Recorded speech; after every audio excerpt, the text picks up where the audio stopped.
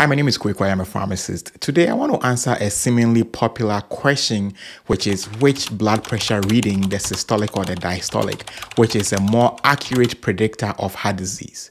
Now, as you're probably already aware, blood pressure is one of the vital signs that indicate how well your heart and blood vessels are doing or are functioning.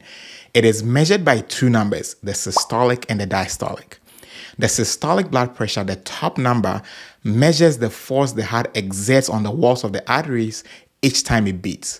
So anytime your heart goes boom, the pressure that is generated in the arteries at that point is called the systolic blood pressure. The diastolic blood pressure, the bottom number, measures the force the heart exerts on the walls of the arteries in between beats. Now, according to the American Heart Association, normal blood pressure is less than 120/80. So any numbers that you get that is 120/80 or below is considered normal.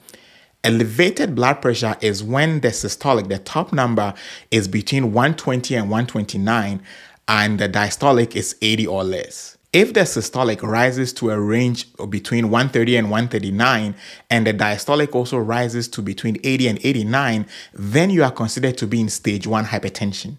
Stage 2 is when the systolic rises to 140 or higher, and or the diastolic is 90 or higher.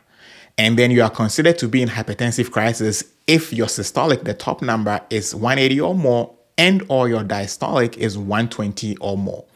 Now, so which number is more important and a more accurate predictor of heart disease? The answer is not so simple, as both numbers have their significance and the implications for your health and depend on age, risk factors, and other health conditions. For most people, however, the systolic blood pressure is more important than the diastolic blood pressure as a predictor of heart disease and stroke.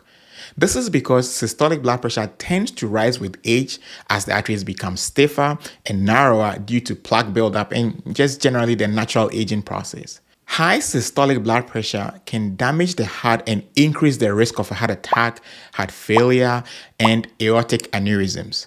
Now, aortic aneurysms are balloon-like bulges that occur in the aorta, which is the main artery that carries oxygen-rich blood to the rest of your body.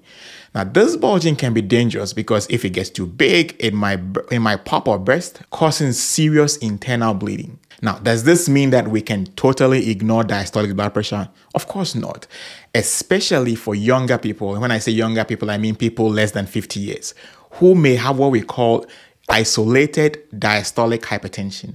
Now, isolated diastolic hypertension occurs when someone has elevated diastolic pressure, which is defined as greater than 80 millimeters of mercury, but normal or near normal systolic blood pressure, which is typically less than 140 millimeters of mercury. Now, there's no denying that isolated diastolic hypertension can also increase the risk of heart disease and stroke by damaging the small arteries in the brain, in the kidneys, the eyes, and other organs. So let's look at it this way.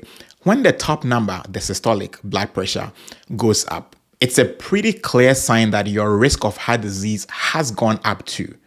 But when the bottom number or the diastolic pressure goes up, there's a chance that your risk for heart disease is higher, although we are not completely certain about it. This is because, based on what we've learned from past studies, the connection between high diastolic pressure and predicting heart disease isn't as strong as the connection between high systolic pressure and heart disease. But if you were to ask me, however, I will personally err on the side of caution and assume that anytime my diastolic pressure is up, it's also an indication that potentially my heart disease risk has also been elevated, and take attempts to rectify the situation. So this is the bottom line. Both systolic and diastolic blood pressure readings are important and should be within the normal range to prevent or reduce the risk of heart disease and stroke. However, for most people, the systolic blood pressure is more important than the diastolic blood pressure as a predictor of future cardiovascular events. I sincerely hope you found some value in this video, and if you did, please give it a thumbs up. Don't forget to subscribe, hit the like button as well. Catch you on the next video, and stay blessed.